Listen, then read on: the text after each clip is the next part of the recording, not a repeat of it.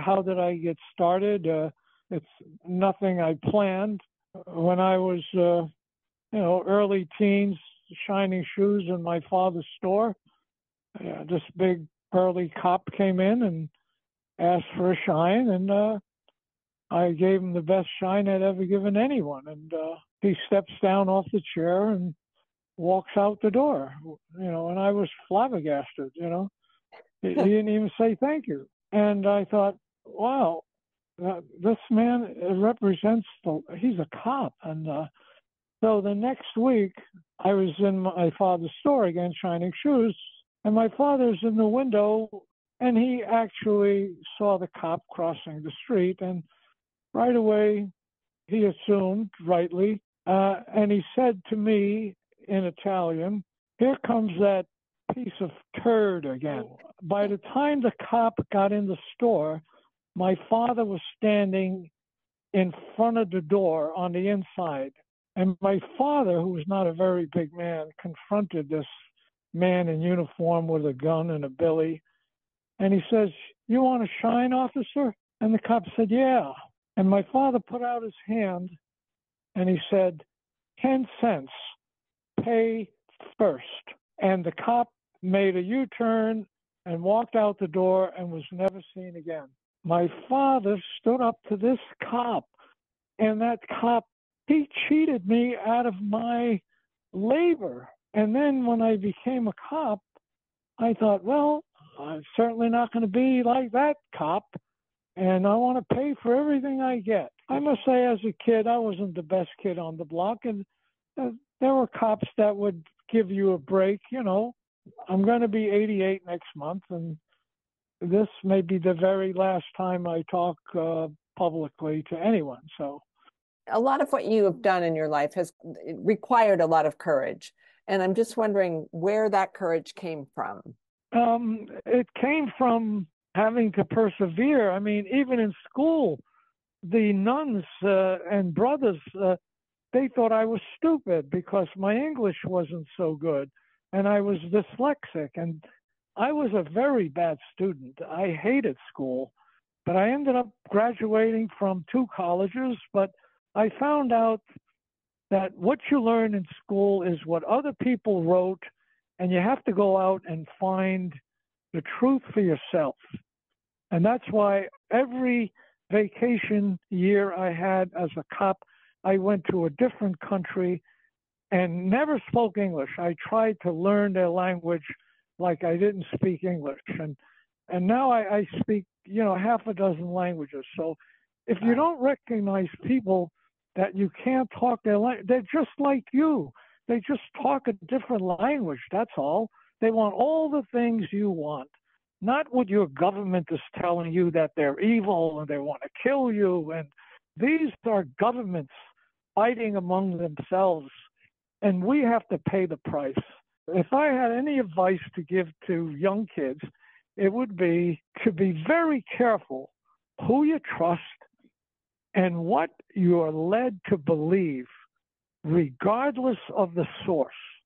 Because in my life, I found, and I have proof, that history books do not necessarily contain the truth, but the words of those in power that wrote them.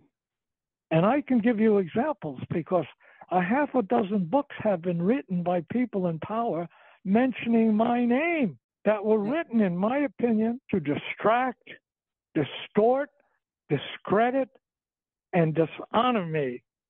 And the truth I exposed about police corruption. But people don't know that because they read their books and they go, oh, that guy Serpico, he wasn't really, because they have to belittle those that tell the truth so they can look good. And Hollywood didn't help either because they made a movie supposedly about my career and they totally fabricated how I got shot. Now, how would you feel if that was you? I said I actually shot the drug dealer that shot me while my backup, the cops with me, not only let me get shot, but then they left me there to bleed to death.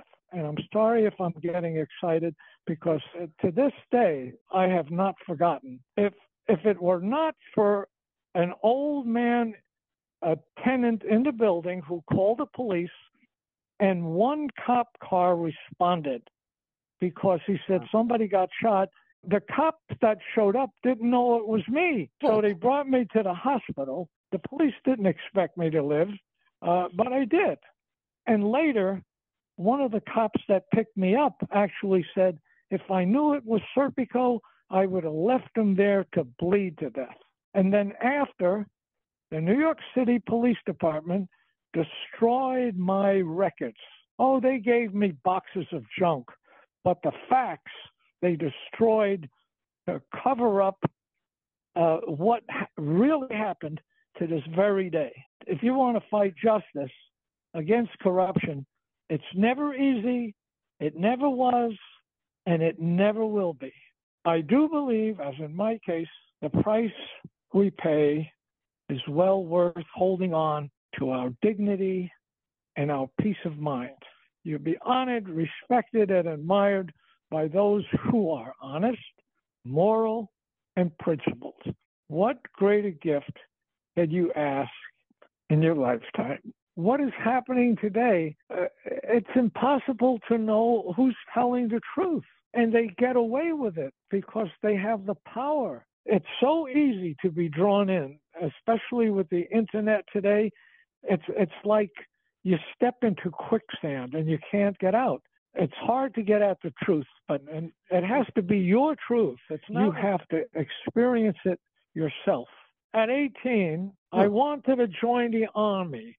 I wanted to fight for my country.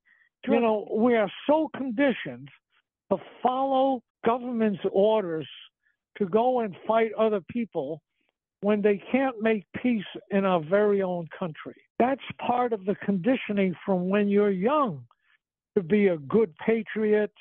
You know, it doesn't matter if you're American or German or Italian. Every country does the same. They train you to, want to defend your country, but sometimes your government is the one you have to be defended against. Everybody knows what's right and wrong. You don't hurt other people. You don't take their land away from them. You don't torture them. You don't make them suffer. You don't bomb them with bombs and bomb hospitals that mutilate little children and say, well, they did it first. What kind of mind thinks like this? And this is a government that's supposed to be protecting its people. You don't protect your people by destroying little innocent children in other countries and making them hate you. They just wrote a book, and it's called Marked Man. It's addressed for young adults, and they wanted to pay me $1,000 for me to authorize it. And I said, well, I have to read it first. And I read it, and I said, no, this is, it doesn't make me look like a bad guy, but some of these guys in here that you mentioned, they were the bad guys, and you make them look like good guys. You know, they write a book, and if you don't fit into the scenario, well, they change it. Like Hollywood, Pacino, he couldn't get his hand in the door. Why couldn't he get his hand in the door? I had my hand in the door. I had the guy covered. Some of the people in the movie were white vis-a-vis this burglar, and they make them black. Why does Hollywood do that? They profile people. This guy was a white burglar, and you make him a black kid. And if I try and say anything, how could one little man like me fight Hollywood?